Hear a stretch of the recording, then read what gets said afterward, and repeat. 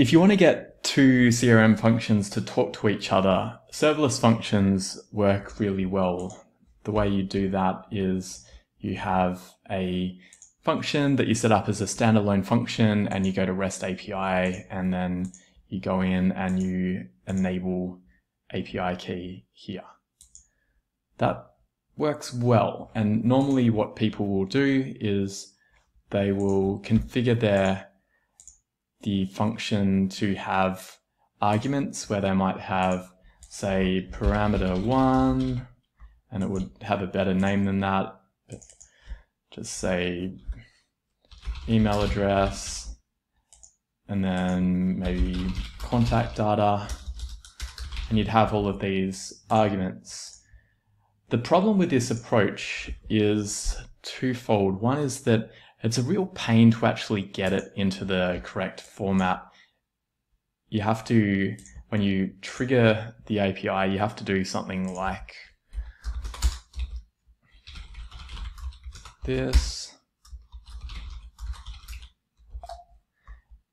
And then you also have to URL encode it. So it's something like zoho.encryption.url encode, and then you have to URL decode it on the other side. It's actually quite annoying and easy to run into bugs there. What I found is a better way, and it has another advantage as well, is to actually post your data as a map to the body of the request. The other advantage of it is you don't have to worry about request size limits. If you are using arguments, you can only have data that is up to, I think it's something like 2,000 characters. If your data is above 2,000 characters, then you'll run into issues when you try and execute the custom function and it just won't work.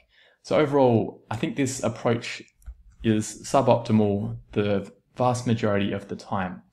Instead, what I suggest is that you do it like this. First of all, you make a new argument called CRM API request. It has to be exactly like this with the same capitalization. And then you can get the body by doing CRM API request.getBody. And what that refers to is here, if I am setting parameters to be that, to string, the body is basically this. And then I'm doing body.get parameter 1. And now we'll see if I execute that,